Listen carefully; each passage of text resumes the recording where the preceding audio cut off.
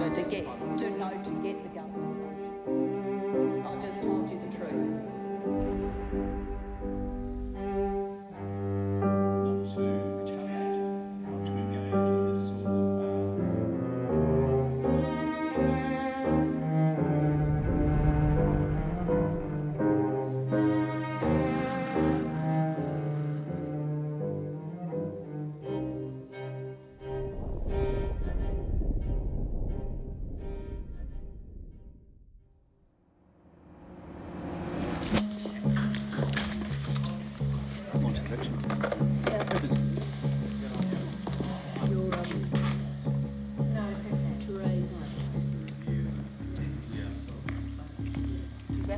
Remove the lights, just a little turn. Yeah.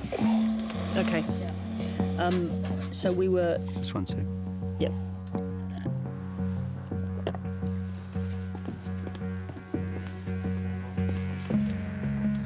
Okay. Yeah. Excuse me, take 7. You enjoying the experience of doing these interviews? Not particularly. Why not? Well, I'm a human being, just like you. I sleep, I dream, and as a result, a lot of these things come back in more vivid ways than either of us would like. They can do something as dramatic as rolling a first-term Prime Minister who, until just a few months ago, was riding supremely high in the polls. This has been a very busy 2.5 years.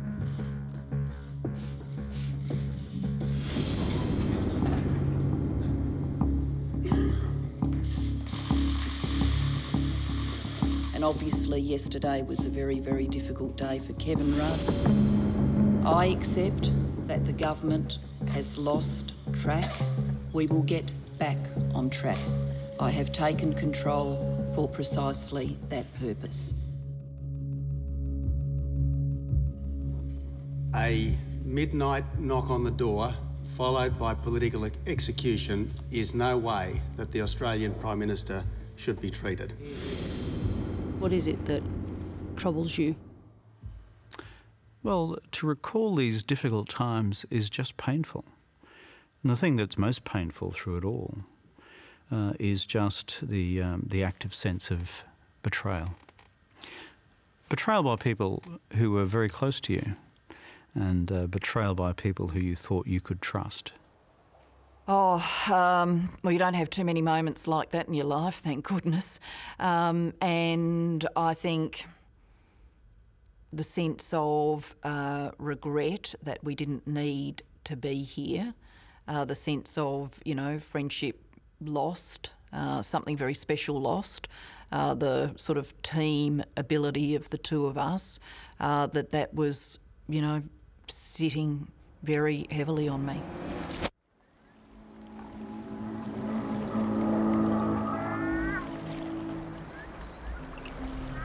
Rudd leaves for Copenhagen tonight, but not before. This is going to be a very tough and hard negotiation. I'm going to go there and give it my absolute. Haunted by failure if there isn't an agreement reached.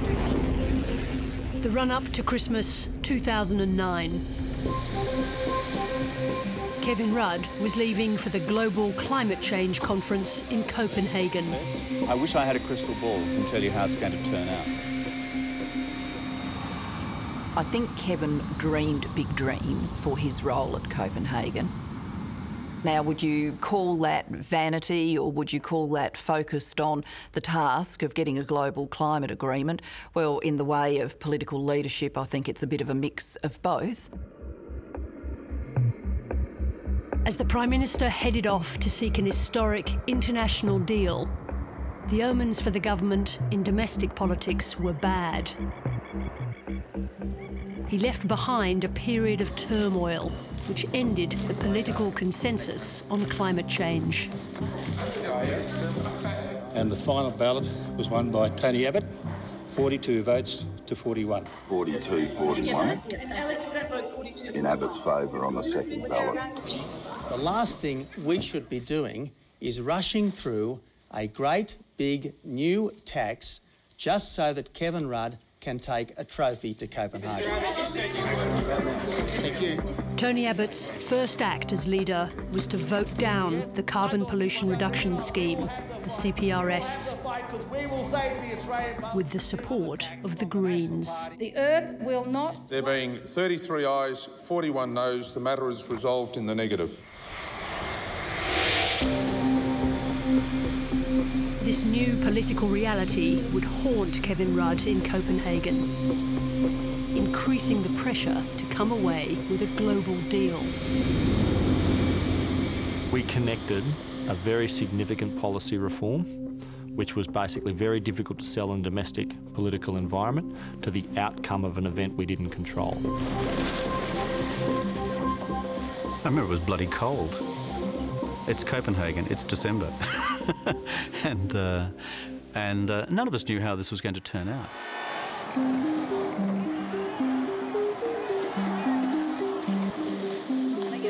"115 leaders and thousands of delegates converged on the Danish Conference Centre, including the two most powerful leaders in the world."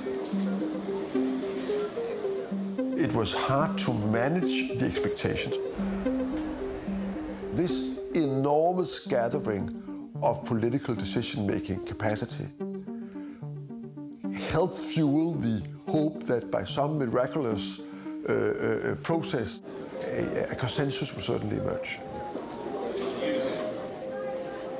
Rich countries were asking the poor countries to accept a binding global agreement to reduce emissions in order to deal with climate change, which was fundamentally a problem that the rich countries had created through 200 years of industrialisation. Prime Minister Rudd, how the talks progressing? With difficulty. The resistance to a new global agreement was coming from the powerhouses of the developing world, China and India. Negotiations broke down. Kevin Rudd gave the Australian press an off-the-record briefing. The details were leaked. You called the Chinese rat fuckers. I cannot recall, because I'd frankly not been to sleep for a couple of days. Does it sound like you? Well, I'm a person given often to fairly direct speech. And it's pretty disappointing when you have the concerted opposition of a couple of other countries who are so significant in the world. Tonight, officials will work late, trying to agree the text of the political agreement world leaders will sign on Friday. And at 10 o'clock on the second last day, 10 p.m, I got a message on my phone that said, please bring the Prime Minister to a small room above the conference centre. We were meeting almost continuously for hours after hours. Kevin stood up to those people who wanted to say no on climate change. Barack Obama had left, Premier Wen Jiabao had left, and Kevin Rudd stayed in the room with the remaining leaders and officials and continued the meeting going. Although we didn't get the full treaty, the fact that we got a Copenhagen Declaration, which has now led to the next stage that will be worked through this year, is in no small measure due to him. The Copenhagen Accord may not be everything that everyone hoped for, but this decision of the Conference of Parties is a beginning, an essential beginning. By that stage, it was unnewsworthy because the colour and movement had dictated in the mind of global public opinion that this had failed.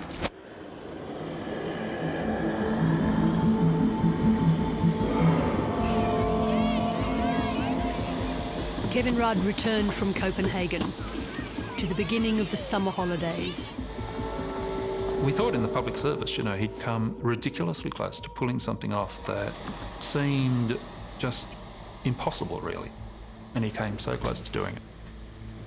That was something of which he should have been really, really proud, you know. Instead, he was quite despondent. Of course I was disappointed. It's human nature to be disappointed.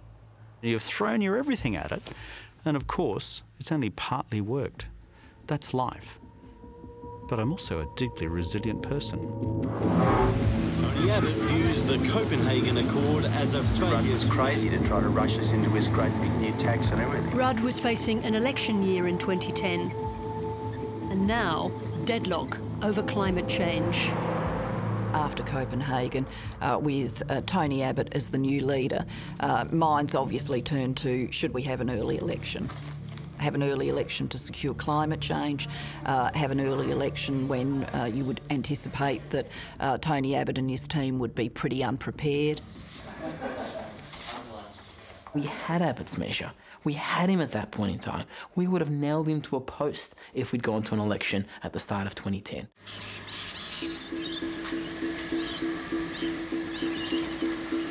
Rudd made no decision on election timing. He and his colleagues retreated for the holidays. The Prime Minister took up residence at Kirribilli House. We had a good summer so far. It's been good fun. Yeah, that's been great. I've enjoyed it. Good way to switch off. Welcome to Australia. On the 2nd of January, a relaxed-looking Rudd hosted a reception for the Pakistani cricket team. We worked that out.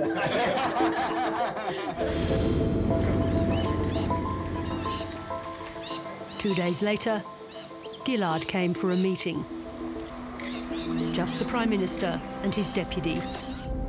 No advisors. Their memories of it are fundamentally different. We were staring out at Sydney Harbour. I remember very clearly. We were sitting on the patio outside Kirribilli. I looked at Kevin and thought he has not refreshed over this Christmas New Year period. Then she went straight to the point. She'd thought about it a lot over the summer and she'd concluded that there are no reasons that she could support us having a double dissolution on climate change. Every bit of me read him as reluctant to go to an early election, not, physically, psychologically in the zone to go and fight an election campaign. I was seriously worried about his psychological state. I thought he wasn't coping and he wasn't showing any signs of finding a way back to coping. Gillard now claims she had doubts about the Prime Minister's capacity to do his job. At that point, if you'd asked him to make a huge decision as Prime Minister on that day, yes, I would have been concerned about his capacity. My sense of him at that point was that he was spent in a physical and a psychological sense. If that was a serious view on Julia's part at the time, then she would have had an obligation to go to the National Security Committee of the Cabinet and put it forward. It didn't form any element, direct or indirect, in our conversation. It's absolute bollocks. Did you share your concerns with any of your close colleagues? Not particularly, no. I wouldn't, with colleagues, have been saying, I feel this about Kevin personally, or I think this about Kevin's psychological state. I would have been saying to them things like, he's very tired, he found Copenhagen very hard.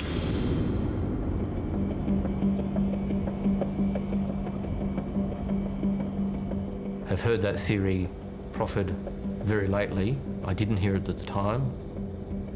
He came back tired, as you would expect, but as to a change in behaviour, I saw no evidence of that at all, no evidence of any incapacity. Well, it's up to people to make their own judgments, but no one was saying that at the time.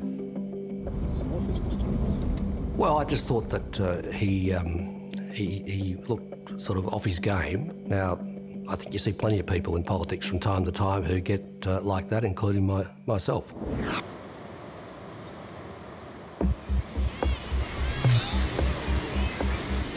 The Treasurer had spent his holiday on the Queensland coast, reading Treasury Secretary Ken Henry's 1,000-page tax review.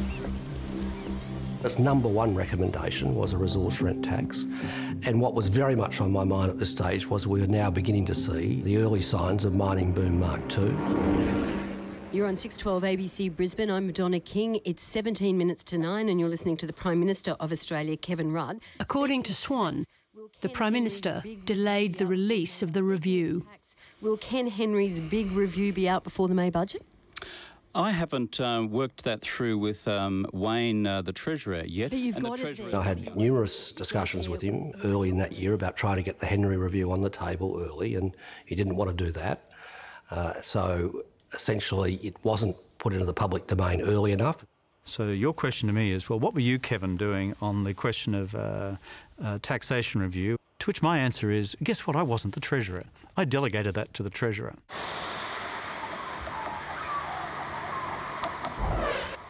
We came back into the active political period of the year, late January, early February, and, you know, we're there with all of this stuff, CPRS, Henry Review, asylum seekers, health, trying to beat it into a political plan. Of course, it's for him to decide how much is on his plate, but it certainly looked to me that he was prosecuting an extraordinary number of very, very big issues, more than previous Australian governments would have prosecuted in a similar period of time. How long have you been in? I don't know. Well, you look after yourself. G'day. Come and sit on your bed here. I'm Kevin. One of the government's biggest election promises, an overhaul of the country's hospital system, was months behind schedule. I think your story is like the one I hear right across Australia. You said about the health system, you said you're going to take it over. What happened to you taking it over in July last year? Now you're saying you're going to take it over in the future. When is that going to be? How can we trust you if you keep giving us different dates? Hello, Kevin. How are you? Kevin Rudd and Health Minister Nicola Roxon crisscrossed the country, visiting hospitals and clinics. There was growing frustration that it was hard to get calls on the big decisions. Instead, we did a lot of travelling and a lot of holding hands and talking to people that actually the doctors and nurses and community loved. So again, I'm not critical of that contact, but we didn't use it to move our political position. The future of health and hospital reform was a political debate with the premiers and chief ministers. Hi folks, how are you all? Secondly, I had to win that debate within their own turf, speaking from their own hospitals. Okay guys, how are you? So they can come and join us. And the whole point was to maximise the pressure and the leverage on them and hold them directly accountable to their own people about, well, do you want to cooperate with the Commonwealth on fixing your hospitals? Or are you going to stay with a system which is starting to see those hospitals crumble?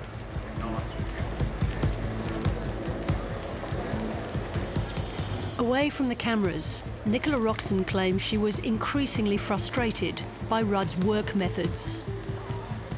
He was always incredibly charming to me. I mean, he was demanding, and I didn't mind that. But I didn't like seeing him abuse other staff.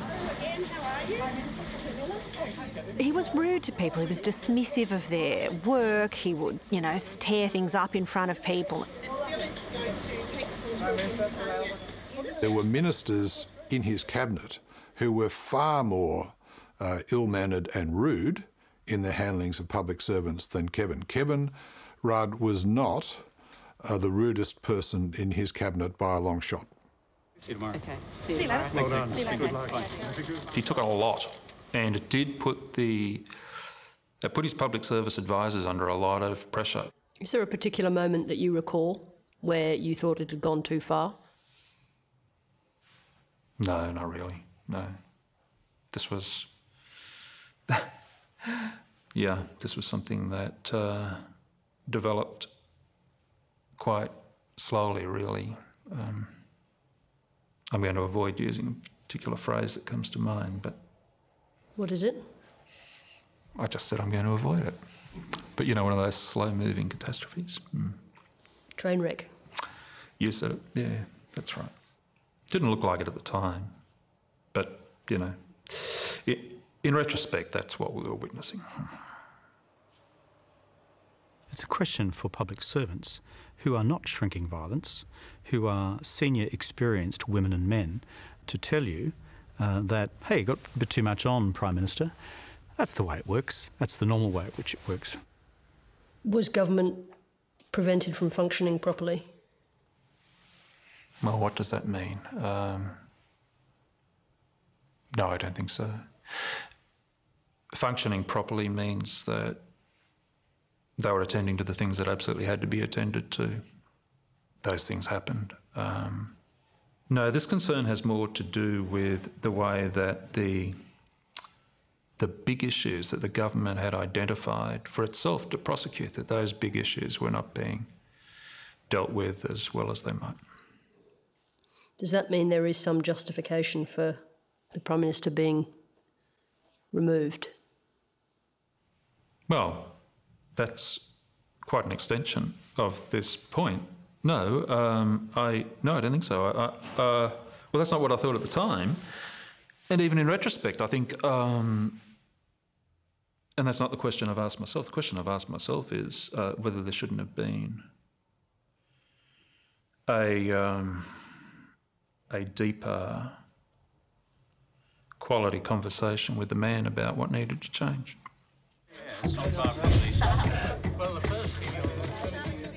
Health was a popular cause for Labor at a time when the government's negatives were mounting. Labor will never deliver a surplus under Kevin Rudd. This really is a government which has completely lost control of Australia's borders. A government comprised of border protection deniers. But something is dramatically wrong. Scandalous. There is an avalanche of waste. Of the Bungle home insulation scheme. Yes, mate.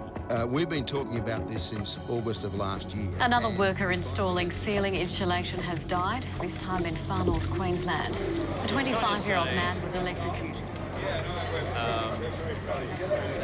It's just horrific, it is every mum's and dad's worst nightmare. Thanks, guys. The home insulation program was shut down.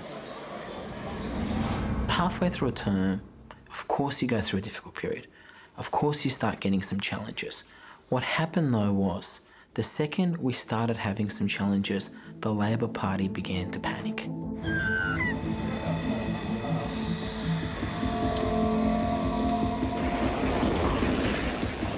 A group of Labor senators, well outside Rudd's inner circle, were so spooked they began meeting discreetly.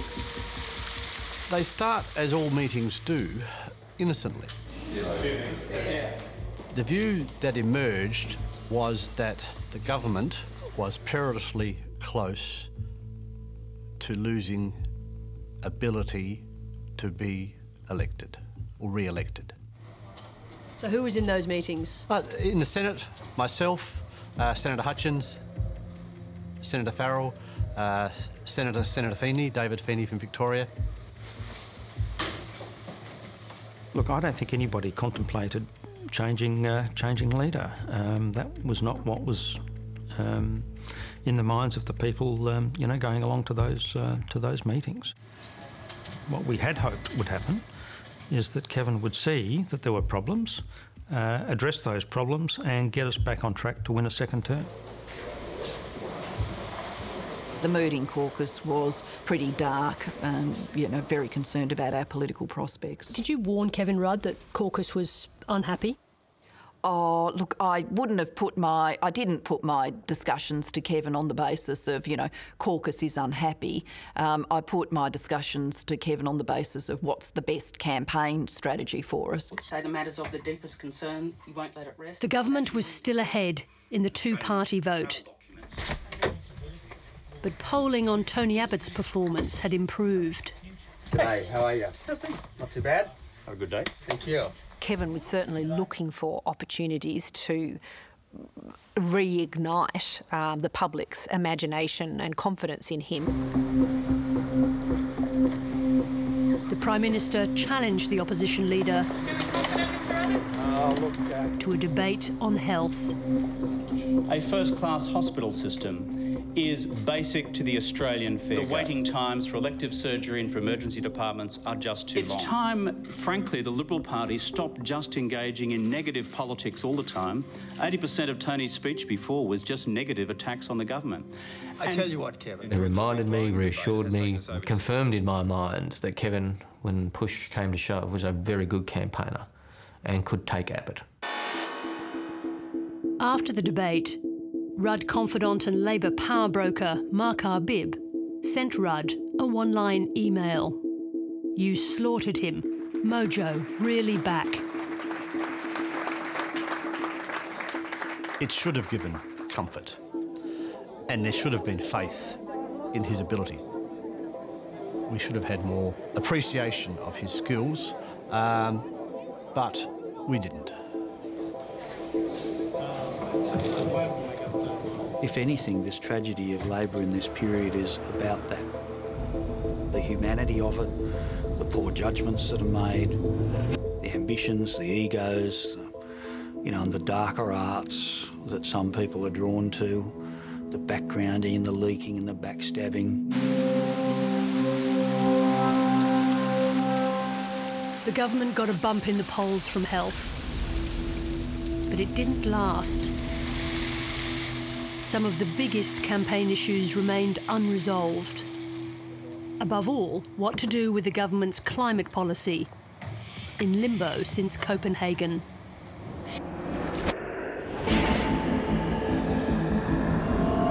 Power is going up and going up fast if Mr Rudd's great big new tax gets through the Parliament. So no matter what happens, an ETS must remain the centrepiece of your response to climate change. There is no way, Barry, that when you're dealing with big challenges in the future of really bringing down greenhouse gas emissions, that you can walk away from emissions trading.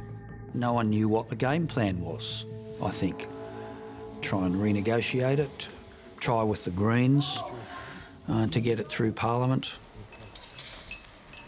Kevin's, delay and obvious difficulty in grappling with such an important decision just led to this corrosion of confidence in his leadership over those months.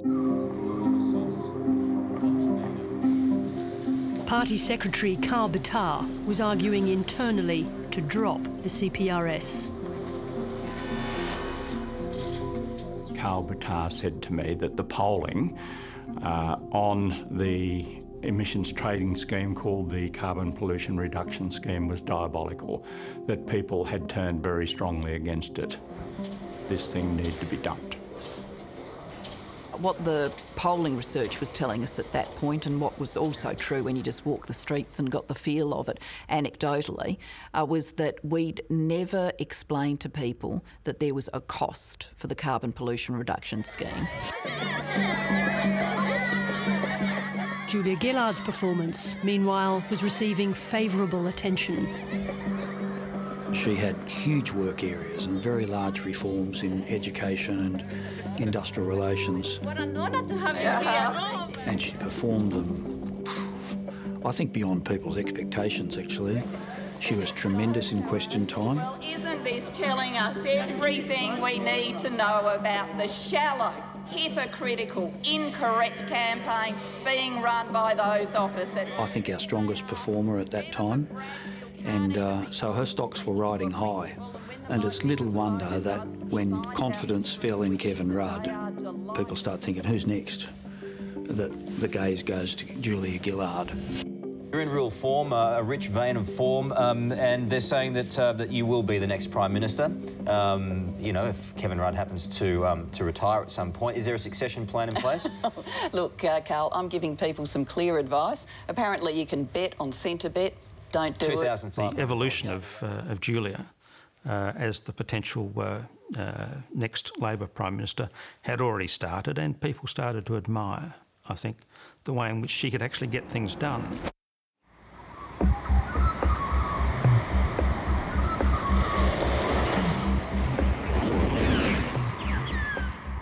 Autumn in Canberra.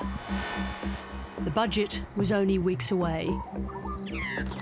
1 week in late April saw a series of decisions come to a head in the crowded agenda. It began with a deal with the states on health, billions of dollars in extra funding in return for guarantees of better patient care. All the state and territory leaders signed up, except one. A seismic shift in Commonwealth-state relations in the delivery of healthcare for Australians. Well, not wishing to rain on the parade, but Western Australia will not be signing. Discussions with the premiers moved to the proposed mining tax. By now, the rifts in the government were starting to show. Both Kevin Rudd and Wayne Swan knew I opposed it. Leading into that COAG meeting, I don't know what the relationship between he and Kevin Rudd was, but it did seem to me they weren't entirely on the same page.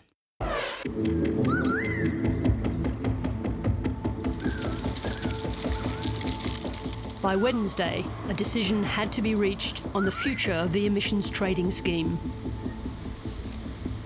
It was very, very late to the meeting, like hours, I think, from memory. And he was out in the courtyard with one of his staffers. After 4 months of searching for the right answer on this question, this was D-Day.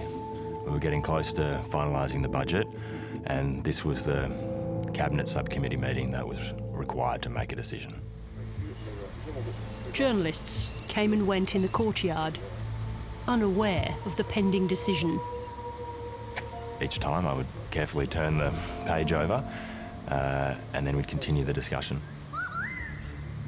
This was a big policy change. It flowed right through the budget, and so leaving it to the last minute wasn't really an option. I mean, I suppose the Treasurer would say you were already pretty close to the last minute by then. He'd be right. It was, tense.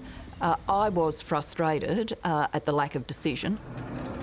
I was putting my arguments forcefully, but it wasn't unknown in our internal discussions for people to put their arguments forcefully. But just on that principal issue itself, you thought it was the right thing to do to delay the ETS, and you were arguing forcefully for that? Yes, I was. I certainly agreed by that stage it was the right decision to defer it. I had my most senior colleagues fundamentally opposed to my continuation with this policy. It was a question of government unity at the most senior levels. No, that's rubbish. I said clearly on more than one occasion, if your judgment call, Kevin, is to go out and fight this thing, then let's go. I yielded to their collective position, but I did so on the condition that we then have a full deliberation in time for the full Cabinet meeting. The decision to put the emissions trading scheme on the back burner remained a secret from Cabinet colleagues. I had absolutely no idea the conversation was going on at all. I was a member of the Climate Change Subcommittee of the Cabinet. The discussion wasn't happening there. I knew that Mark Arbib and Karl Batar had a view that we should pull back. I had a different view, but I didn't advance it in private conversations because I was waiting for the issue to come to Cabinet.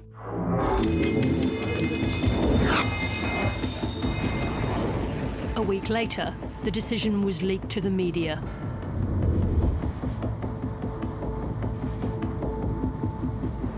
First I learned was when Lenore Taylor published an article on the front page of the paper. Australia's plan to cut greenhouse gas emissions has been put in the freezer. The Morning Herald, anyway. It'll be off the agenda for at least 3 years. Describe your response to that. Jaw on the floor. I was shocked. Kevin Rudd today jettisoned his key climate change policy. Political pragmatist or political coward? The whole debate has turned sour for the government, so what it's now saying... That morning, Kevin Rudd was travelling to an event at a hospital in Western Sydney. This was demonstrably a premeditated leak by somebody who wanted to entrench the position. And they succeeded. Turn right. We had no time to manage an effective communication strategy to the Australian public. It was supposed to be a visit to spruik the benefits of the recent hospitals agreement. What's your total bed capacity of the hospital?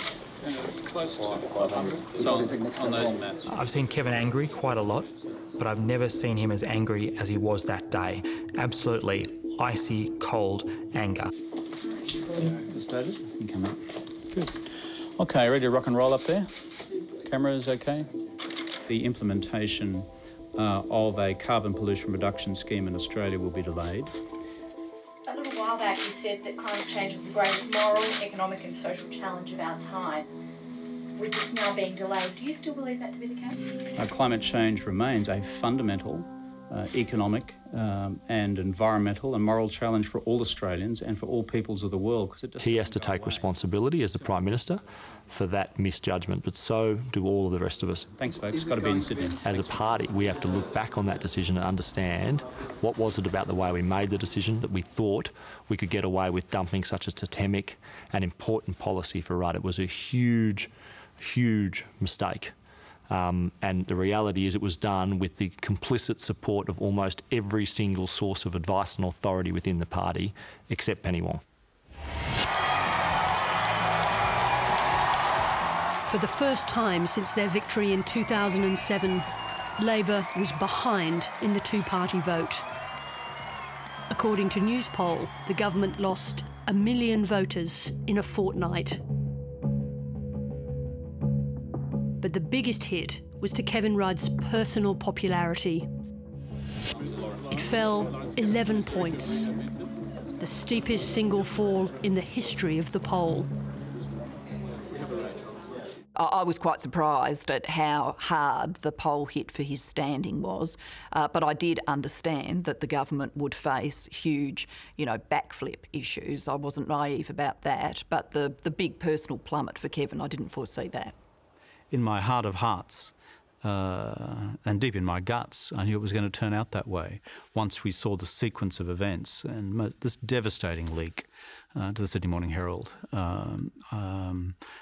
by persons with a particular interest. Kevin was very fragile in the face of criticism, including the implied criticism that comes with bad polls or bad news stories. I mean, I think for him, across his life, and perhaps some of this is explained by the hardship of his early years, but across his life he felt the need for himself to be filled by the approval of others. So clearly there's a hole that needs to be filled by applause and approval. The first thing I'd say about that is I haven't seen Julia's university qualifications as a psychoanalyst.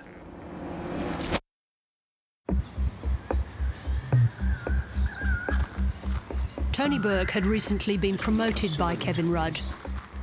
But privately, Burke was losing faith in the Labor leader. I thought the policy calls we were making had started to be wrong. I thought our capacity to communicate had all but evaporated, and I thought we were probably headed to a defeat. You put those three together, for me, that was enough to talk about what you ordinarily wanted. Soon after the dramatic drop in the polls, Burke decided the moment had come to raise the leadership with Julia Gillard. I grabbed a bottle and took it downstairs to Julia's office in the Deputy Prime Minister's room. I thought that personally he was incredibly bonded to me and supportive of me, and that was wonderful to feel that you had that kind of friend. I left it till the very end. I wanted to make sure, neither of us were in a leadership challenge conversation, but I did want Julia to know that I believed at some point she'd be Prime Minister of Australia, and I also wanted her to be able to deny that I'd said anything. So I just left the final comment. There's one issue tonight we haven't spoken about. If you ever want to raise it with me, don't hesitate. So how did you respond when he raised the issue of leadership? It's a big moment. It is a big... Yeah, so Tony and I had a drink and a chat. It was clear to me that in his version of the future, that would be me stepping up for the leadership of the Labor Party. And once again, that was a, sort of discussion a bit carried out in metaphors rather than very straight talking. And I was, keen not to see it progress to a further, more explicit stage. According to Tony Burke, his New South Wales colleague Senator Mark Arbib was also canvassing leadership change. Mark and I had spoken about it a lot, but neither of us had had a conversation where Julia had given any indication she'd be willing to. Neither of us.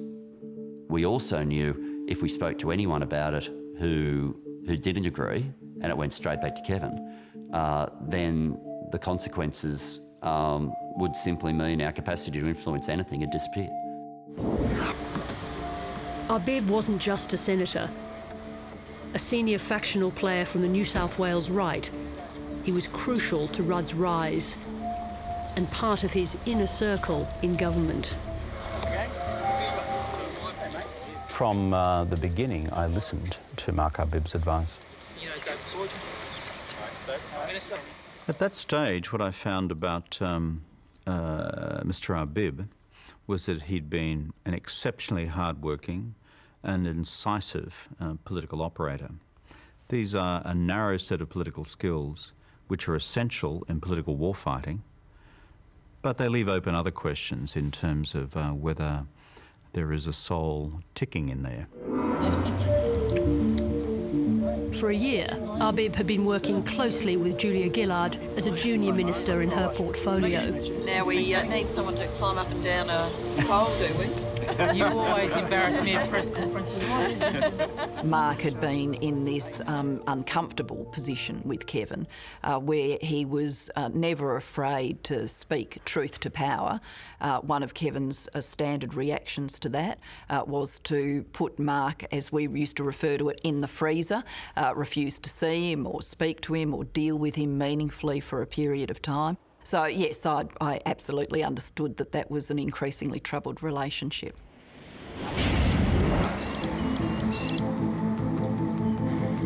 Have you or your supporters been sounded out by anybody about the prospect of replacing the Prime Minister? Absolutely not, no. Completely ridiculous, Neil. Kevin Rudd looks on the nose. You got two disastrous polls, and I would be astounded if there aren't people in the party saying we've got to change to Julia, or at least think about it. You may as well ask me, am I anticipating taking a trip to Mars? No, I'm not, Neil. The drop in polls fed into caucus anxiety about the party's election prospects. It led to a single-minded focus on Newspoll and Nielsen in Fairfax. I think with hindsight, a focus that was out of all proportion. You'd read the polls and discuss the polls and go back to the polls and discuss this level and what was happening in this state and the preferred rating here ad nauseum. And that little closed, narrow, disproportionate focus then led to more serious discussions. First-term MP Bill Shorten was part of those discussions. Like all of us, Bill did see that Kevin was heading over a cliff. And trying to find somewhere to buy. Him and a whole lot of other people were terribly pessimistic about our prospects. Bill's main concerns were what polling was showing in some of the seats in Victoria, in some of the marginal seats. So that's what he was expressing to me, concerned about that. There were a number of people in that caucus, people like Mark Arbib, Bill Shorten, David Feeney, people who could carry blocks of votes with them, who by this stage were feeling extremely frustrated. Like Bill Shorten, most of the agitators were new to federal politics. Don Farrell, David Feeney and Mark Arbib had entered Parliament less than 2 years earlier. having won their seats in Kevin Rudd's 2007 election victory. To be honest, I didn't take it that seriously. I thought, no, there's just a few unhappy people. They're going to keep being unhappy. They haven't been promoted to a PALSEC, or they haven't been promoted to the ministry. What I did not know was that they had successfully built a campaign that reached out to many, many more people. You should go and ask questions to. A number of people had been working towards a change, but they were patient and thoughtful men, and so they allowed the ball that was rolled down the hill to slowly gain momentum, and it did.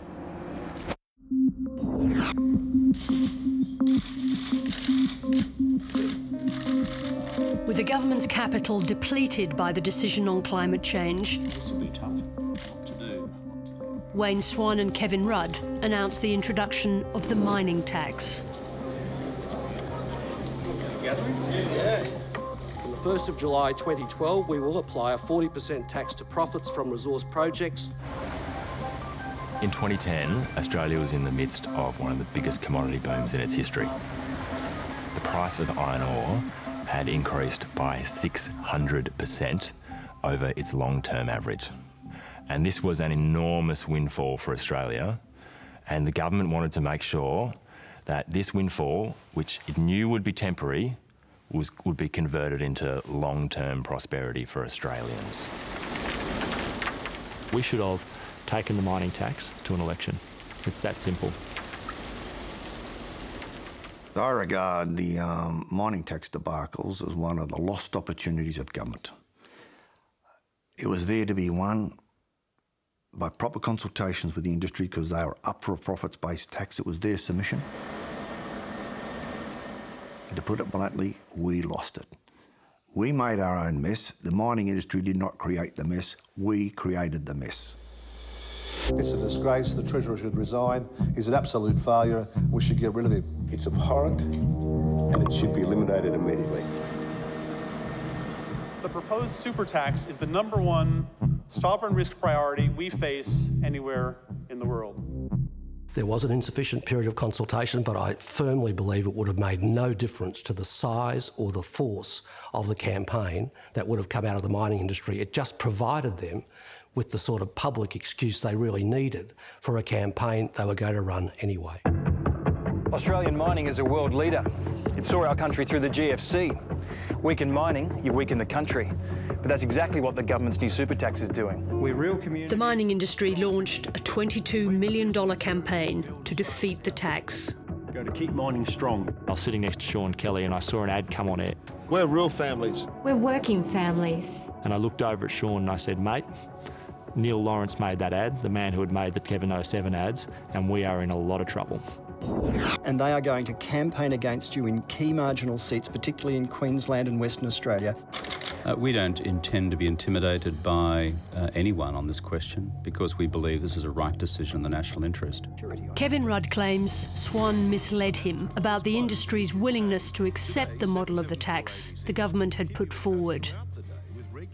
He led it. It was his initiative. He recommended it. He ultimately worked really hard on Julia and myself to bring us on side. What I think we are both really stunned by, and myself in particular, was that so much of the legwork had not been done with the mining companies. Well, everybody knows that there's never a political issue that Kevin Rudd has ever not put his fist in or his head in. And he's got many failings, but you could say one of his great strengths was he never let anything go by that he at least wasn't fiddling with. So he was deeply involved in all of the discussions I had.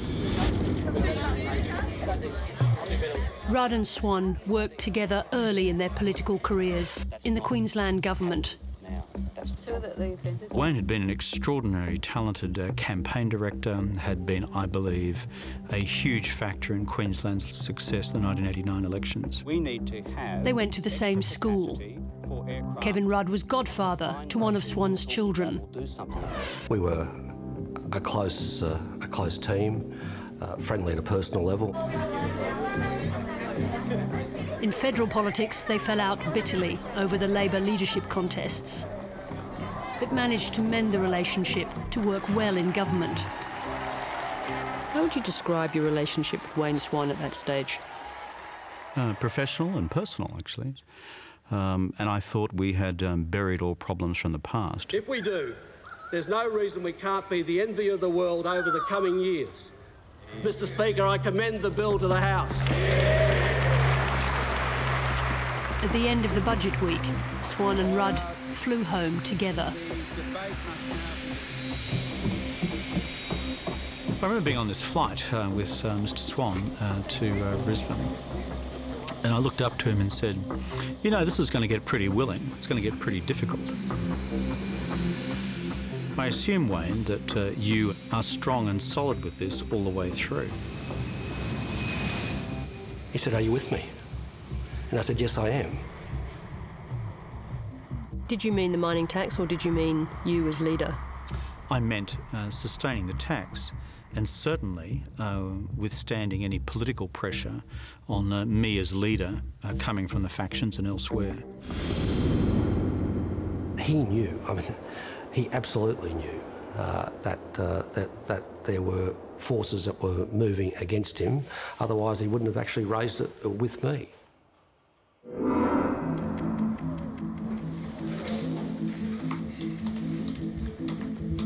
As leader of the House, Anthony Albanese was also picking up caucus disaffection.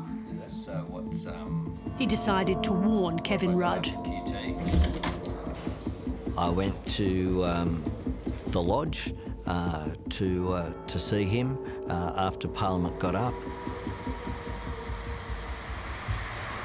I was giving him a clear indication that there were some concerns around had been expressed or rumours around. He needed to be conscious of that and needed to engage more with the caucus in what I thought was the lead up to the election. Albo says he's concerned about what the factional Botha boys are up to. He's concerned about the depth of Julia's relationship with Arbib and Buttar, and poses the question about where this all might lead. Did you warn him that night that his prime ministership was in jeopardy? No, because I didn't believe that that was the case. What are we going to tell the Prime Minister? X the tax! X the tax! The mining industry kept up its pressure on the government. Ensure that from While Rudd's public lobbying effort also continued, super profits tax, views differ on how he was functioning behind the scenes. He was doing things publicly, but in terms of, you know, the big decisions before the government, he was incapable of making them. He, as a sort of seasoned politician in front of the TV cameras, could, you know, turn it on. Everyone else okay? But his demeanour behind closed doors was absolutely miserable, irritated. That's the difference. Got to run, folks. If I was going to summarise it, personally miserable, politically paralysed. It's not really something that I personally felt because I had a productive relationship with Kevin. In that June, I was reinstating the Racial Discrimination Act into the Northern Territory emergency response. That was a very tough change to negotiate. But once again, I had his support. Impressive rollout.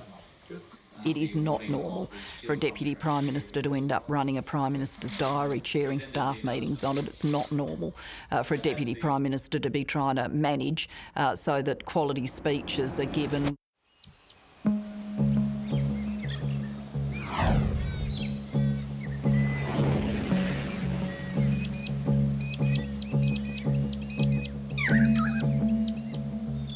There's a hunting season in Parliament House. It's just before the Parliament rises for a long break, for the winter break. The tenor of the discussions became stronger, became more directed in that last fortnight. People knew that we were leaving Canberra at the end of June. We were unlikely to return, and that if a decision was going to be made, it had to be made in that last week or fortnight. The government had recovered its lead in the two-party vote, but the ALP's primary vote remained low. My view was that we were going to lose, and I thought that not because our political position was irrecoverable, but my view about our election prospects was Kevin wasn't in the shape to fight a campaign. He'd fight a dreadful campaign. I knew that Kevin Rudd was a great campaigner, so I did not think that we would lose the election. Minister, every bad poll for the Prime Minister means more leadership questions for you. Have you had to discuss this with Kevin Rudd to reassure him that you're not after his job? Oh, certainly not, Fran. Right. By this stage, you've had a series of people, Mark Bibb, Tony Burke, Bill Shorten, approach you about the leadership. Did you tell Kevin Rudd? No, because the matter of the leadership, in my view, Kevin was the leader, I was supporting Kevin, so why would you raise it? Why didn't you tell them that they were wasting their time? Well, my demeanour obviously was that they shouldn't have this conversation with me, and I wasn't interested in having it, that I just wanted to get on with the job. But I didn't want there to be, huge sets of words of mine out there that could be repeated. So I thought the best thing was to just say, no, let's move on and get on with what we've got to do. She listened to what people were saying, and obviously she was in a position to rule it out categorically, and she didn't. And so events move forward as a consequence of that. But I think that's sort of different to she was agitating, because she wasn't agitating at all. Other people were agitating, but she didn't say no. 2 weeks out, senior members of Gillard's staff began preparing for a leadership change, including a victory speech to deliver if she became Prime Minister. I thought that if this was going to happen, then it would be one of the more significant moments since Federation, and so we had to get it right. It was a very, very complex exercise, explaining the removal of the Prime Minister of Australia. Nobody told me, and one thing I know, having had all of these roles in politics and having been a political staffer myself, is good staff war game for all sorts of possibilities. Concerned about election prospects in New South Wales, State Secretary Sam Dastyari ordered polling on 4 marginal seats. In Melbourne for the day, he got a call from the ALP's pollster. So I sit down on a park bench in the middle of Lonsdale Street, and there's cars whizzing past. I go, is it bad? And he goes to me, Dasher, it's worse than bad. We're bloody stuffed. Someone's going to have to do something. Dastyari's first calls were to his New South Wales colleagues, Carl Bitar and Mark Bibb. I said, Carl, I've got these numbers. This is bad. And Carl's next reaction words goes, mate, I think I know, but send them through. I sent them through to Mark Bibb. Internal party polling started to be shared around the caucus. The traditional strict protocols that operated around party polling and who had access to it were starting to break down. I started getting MPs calling me, telling me that Rudd's approval ratings, that seemed was in the toilet. I was in Mark Bibb's office, and he turned his computer monitor towards me, because I was sitting on the other side of the desk, and started to point out some figures. And I hadn't seen this type of information before. It's very easy for political operatives like comrades Bitar and Bibb, now employees of Mr James Packer's casino empire, to say the sky has fallen in and this position is irredeemable. Anyone with any sense of very recent political history would say that was an absolute nonsense.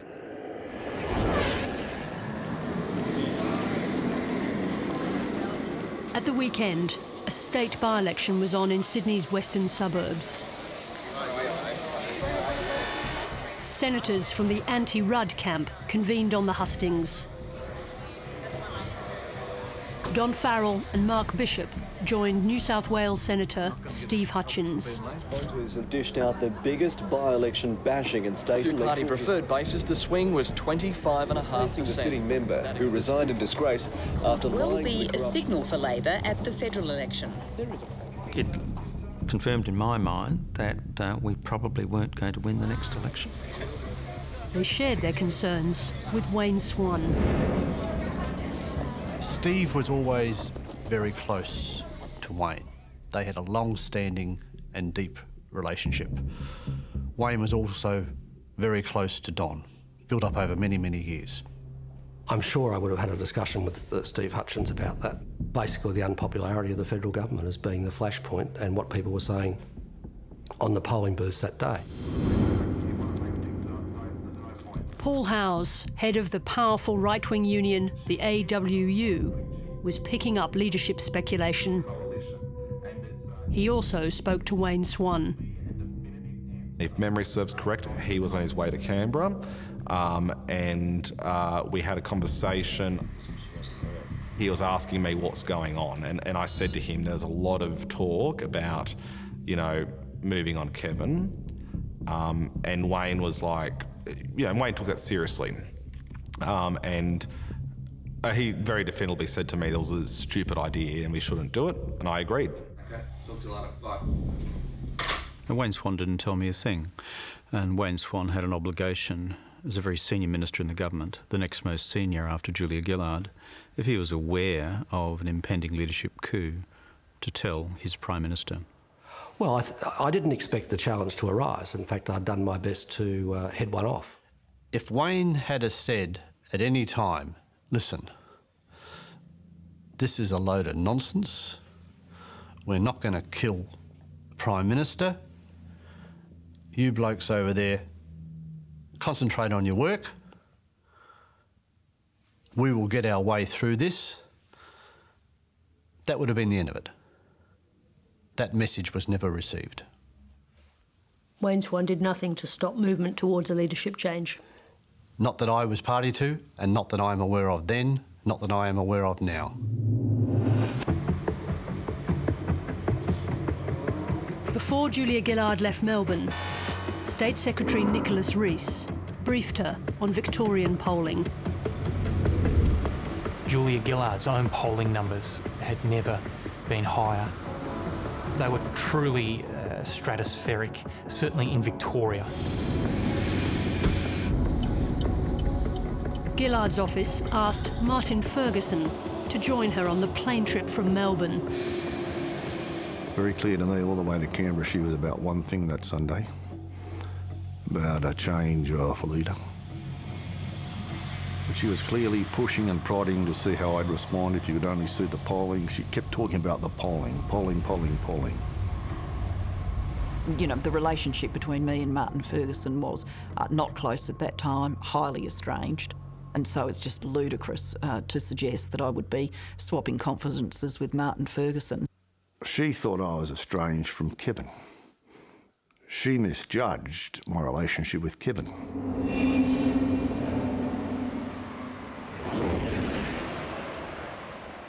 At the Lodge, the Prime Minister was on the brink of a deal with mining magnate Twiggy Forrest. Andrew Forrest and the Prime Minister were close to reaching a deal on a revised mining tax. And that was extremely significant for the government because Andrew Forrest was the embodiment of Australian mining, and if the Prime Minister and Andrew Forrest could shake hands on a deal, that would have been a big breakthrough in the policy. Well, I was a bit surprised by how far out there he was in terms of his negotiations with Twiggy, but that wasn't unusual with Kevin and the way in which he dealt with ministers. It's probably more unusual with me that he would do that with me. He certainly did it with other ministers all the time. Without involving the Treasurer, Rudd and Forrest reached a deal. The Prime Minister said he'd share it with Cabinet, He wanted to publicly announce it as the start of a consultation program, a true consultation program, not a fictitious consultation program, which is what Swan had argued for. The starting gun on a consultation across Australia would have started on Friday. Late in the evening, the Prime Minister took a phone call in his study. We all knew what that call was. And when he emerged a few minutes later, he raised his hands above his head and he said 52-48.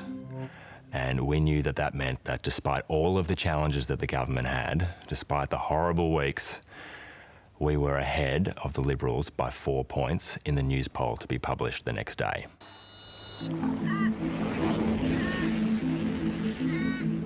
Julia Gillard began the week with an early morning meeting with Mark Arbib. Soon afterwards, she sent an email to the Prime Minister and his Chief of Staff criticising Rudd's handling of asylum seekers, and secretly copied Mark Arbib. I copied Mark Arbib into one communication because I viewed him as an ally in trying to get this sorted out. Gillard was building a case against Kevin, probably a case that she didn't really need to make with Mark Arbib, because I think he was already firming in his views. Labor strategist Bruce Hawker had been brought in to bolster Rudd's office. There was clearly discussions going on between the Victorians and the New South Wales right, and that was concerning. There's a lot on, quite apart from Xi Jinping, Jose Ramos Horta, the mining tax, Twiggy Forrest, and a few other things as well, and the upcoming G20 summit. This is a very, very big week for the Prime Minister and the senior ministers in the country. The Labor caucus met for the last time before the winter break. We sailed through. How you indeed? I then thought, oh well, we're getting on with things.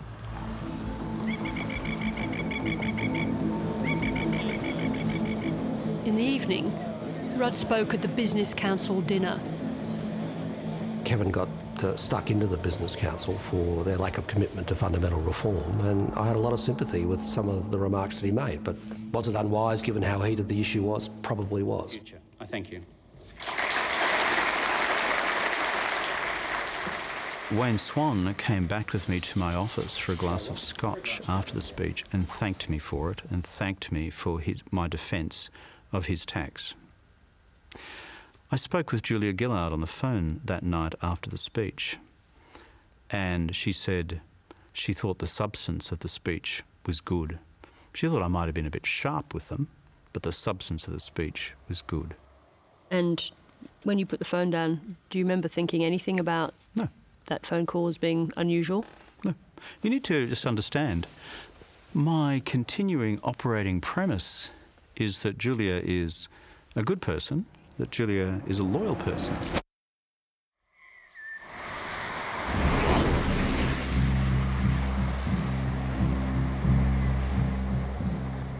The day began with a front-page story.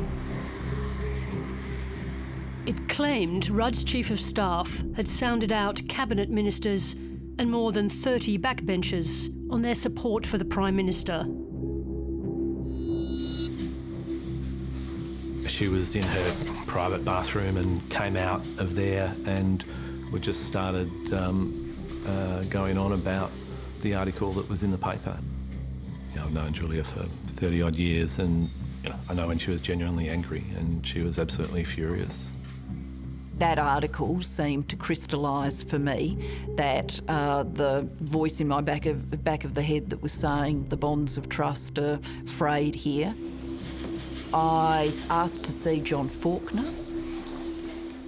I'm not someone who dissolves into tears very often, surprised myself by ending up crying as John Faulkner sort of comforted me. You don't make a decision to challenge for the leadership of the Labor Party against a first-term sitting Prime Minister because an article suggests that the Chief of Staff is supporting his boss to remain as Prime Minister.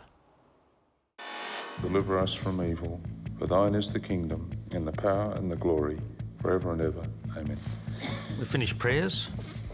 I was the Deputy Whip, so my office was just outside the Senate chamber, and David Feeney bursts through my door, shuts the door, and says, "Look, you know, we have to, we've got to replace Kevin." So we went up to Mark Arbib's office, which was upstairs. Tony Burke was called down to Julia Gillard's office. She had the newspaper article open in front of her. She said that, having read it, after all the loyalty that she had been showing in trying to fix the government, she felt she only had two choices. Either to stand down as Deputy Prime Minister and go to the backbench, or to challenge. Tony said to me that his view was I had two choices. I should either run for the leadership or I would need to take myself to the backbench. I'd said to Julia at the end of that conversation, do you want me to start making some phone calls? Discreetly, but do you want them to start? And she said yes. Kevin came round to see me whilst I was in the run into question time. Her entire demeanour had changed from the Julia I'd spoken to the night before. His opening words coming in the door was, you know, you're obviously very, very concerned about the Sydney Morning Herald article. It's not true. As people started to be called, and it was Mark and others who were making the calls, not me, we kept working on the basis that you only had to tell one person who didn't think it was a good idea. Kevin would know, and, you know, it might be all off. So I put my office into lockdown. And I get a call from Mark just before question time. You know, he goes, "Mate, it's going to have to happen, you know, the Victorians are on board." Shorten and Feeney were very significant in the change. Once the leadership challenge was brought on, they did swing in behind Gillard in a very big way and campaigned very strongly for her amongst the caucus and shifted large numbers of votes behind Julia Gillard. The Prime Minister. At 2 p.m, the Prime Minister announced the death of 3 Australian soldiers in Afghanistan. I wish to express my deepest sympathy to the extended family and friends of these 3 brave men. Might be embarrassed. Through question time, Rudd and Gillard kept up the appearance of a united leadership. We protected this economy. We made sure it did not go into recession. It was very tense what was actually going on, and I don't know whether the opposition picked it up, but there was certainly tension on the government side. Acted with stimulus, this economy would have gone into recession. Alistair came in and said that he was starting to pick up calls from people saying that a count was going on inside the party. A meeting with Julia Gillard was convened in the office of Victorian Senator Kim Carr. There was Mark Arbib, Bill Shorten, David Feeney, myself, Kim Carr. She sat at the top of the table quite regally. She certainly sort of gave no commitment to challenge, but she did give a commitment to go and talk to Kevin about the issue. I then escorted her back to her office. I think I said, you know, what do you think? And she said, I think that these guys don't necessarily know what they're doing. In Sydney, Paul Howes was contacted by Mark Arbib. The anti-Rudd forces were reaching out to the unions. So Mark rang me. I think I had 2 conversations with him. And the first one, I was driving. I said, let me ring you when I'm home. During that conversation, I'd asked him to show me the polling. I got home. I had the second conversation, was looking at the polling on my iPad or something, and he said, you got to make a call. And so, you know, in the union, you don't do that on your own. So I talked to our leadership. So I drove straight back to the office.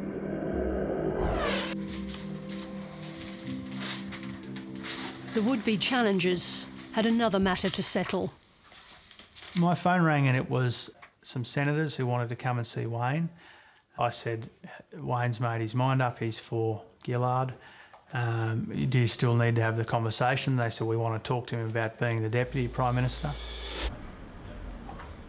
I said I'd think about it, but I said I wasn't sure whether I didn't think a change of leadership was a good idea, B, if it was on, and C, whether she was a candidate. I wasn't convinced of any of those things at that stage when we had that discussion. The 5 o'clock news happened. Hadn't broken. The two other commercial stations at 6 o'clock still didn't break. I walked through the press gallery. Not a word. None of them had any idea. Everything was completely dead. And then I was sitting in the chamber and my phone was going crazy. And when I came out, it was Mark Simkin. And Mark said, OK, I want to read to you what I intend to open the 7 o'clock news with. The rumblings within the Labor Party are getting louder tonight. Several government sources have told the ABC that MPs are being sounded out about a possible move against the Prime Minister. The sources say Julia Gillard has not thrown her hat into the ring. I was at a function with Kevin for Nick Sherry, 6:30 to 7 o'clock. That's when the corridors started boiling.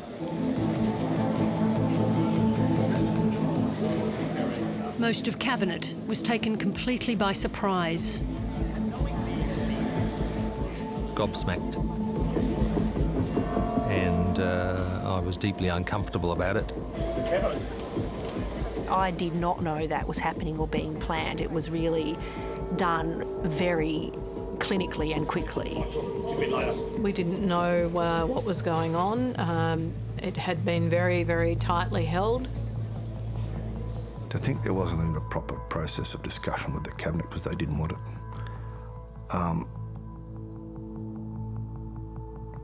We just killed ourselves. In terms of its professional execution, you'd have to say it was the best. Sources have just told me during the last minute or so via the text message that Julia Gillard is in Kevin Rudd's office as we speak. Gillard and senior Labor figure John Faulkner met with Kevin Rudd. So no, John was there at my insistence and request because it's important to have a witness to matters of high politics such as this. In the room, it felt still and tense, incredibly cut the air with a knife tense. It is a very long conversation, and I was, through my questions, seeking to understand why she was behaving in the way in which she was behaving. I felt that Kevin was in denial and just not listening to the messages I was trying to give him. Not only did I listen very intently, I said, so your core proposition, Julia, is you think under my leadership this government cannot be re-elected? It was about more than whether or not Kevin Rudd could win the election. We weren't running a government that was functioning the way it should. I said, we're on 52% in the polls. Have you looked at where political parties have been at this point of the political cycle in their first terms in previous governments? We're in a better position than Howard, we're in a better position than Keating, comparable position to Hawke. As the conversation continued, in a Canberra restaurant, a group of Gillard backers waited for news. I remember everyone at the table being on the phone. I took maybe 4 phone calls from Bill Shorten. He'd obviously, at that point, was concerned that if she didn't do it, that there'd be repercussions. I think the last phone call, he said to me, he said, Jerry, we're all fucked if she doesn't do this.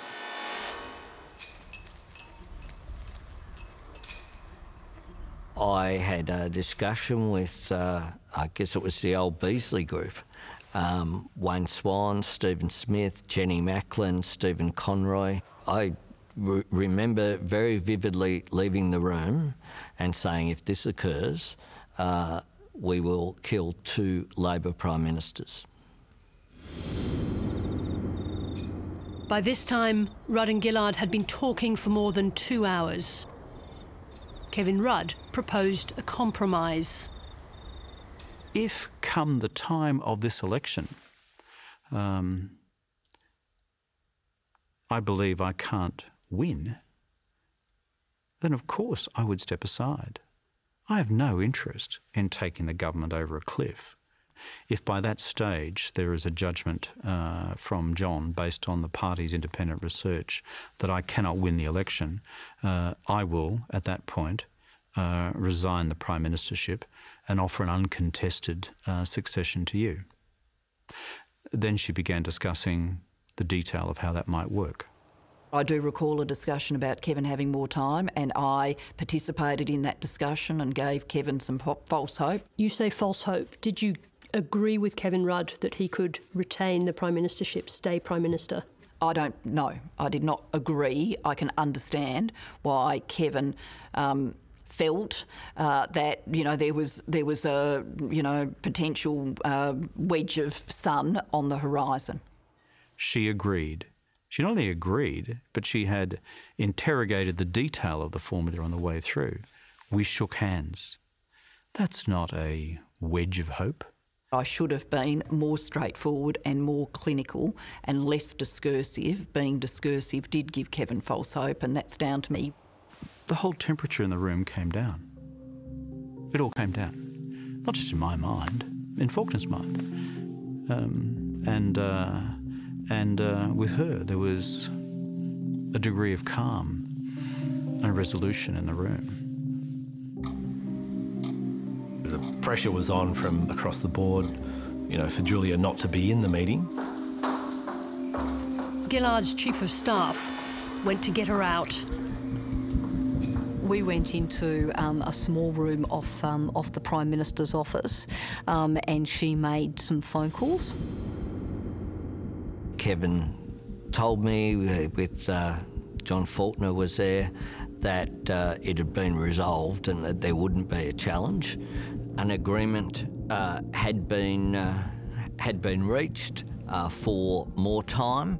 I actually think I called Mark Arbib, and I think Stephen Conroy was with him, and I indicated them we're still having, I was still talking to Kevin, and I was due to go back in the room. Mark said that from all the information he had, that the numbers were overwhelmingly supporting her. And from everything that Mark had said to me in his office, I agreed. They were very clear with me that, the majority support would be with me. I think she sort of paused for a moment and thought about it, and recognised that really the challenge was occurring, and she went back into Kevin's office. She walked in, ice cold, with absolute determination in her eyes.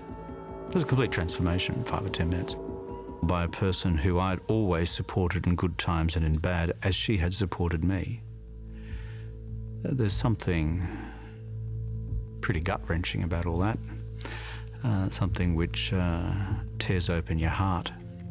There's going to be a news conference with the Prime Minister in about 5 or 10 minutes from now. By that stage, if you had called it off, you would have been in a lot of trouble with your colleagues.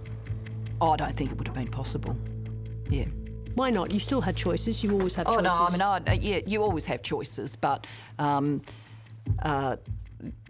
don't think there was any way of, stuffing the genie back into the bottle. Once the dogs of war are unleashed, it's very difficult to bring him back under control.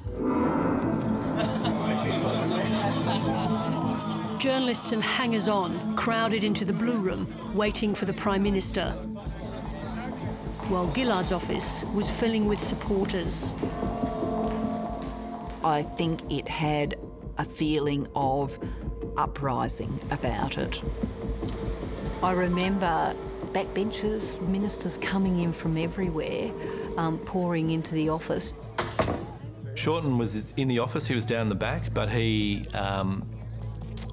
throughout the evening, was bringing MPs, a lot of MPs from Queensland, to meet with Julia.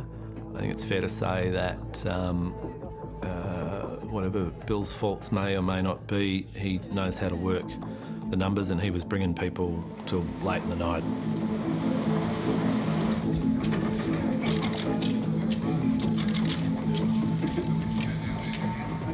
Proud here this evening.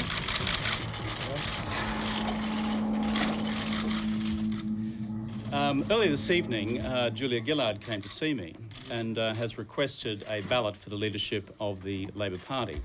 It's become apparent to me in the course of the last period of time, last several weeks, that a number of factional leaders within the Labor Party no longer support my leadership. That is why it is imperative that this matter be resolved. What brought this on, Prime Minister? Did you say it? Jerry Kitchener recalls a final meeting with our Bib. He then pulled out a ministerial list and started going through his thoughts about Julia's next ministry. He then went through and had a rant about Kevin Rudd and how he couldn't be allowed in the ministry. And then he came down to Bill Shorten's name, and he said that you couldn't trust Bill Shorten, that he would do Julia in, that the one thing she couldn't do was ever give him industrial relations because he'd use it to solidify the union base to knock her off. Thank you. Can I confirm I will be a candidate in tomorrow's ballot, and apart from that statement, I haven't got any other statement at this time. Thank you. You know, it's obviously happened in a very short period of time. At the same time, union boss Paul Howes went public, endorsing Julia Gillard. What's important for us is that the party becomes reunified behind a strong leader. Julia Gillard is a strong leader. Have you spoken to Julia Gillard this evening? I spoke to Julia very briefly to tell her that the union's position is that we're supporting her leadership. By now, the Prime Minister was isolated in the loneliest place in Canberra, his own office.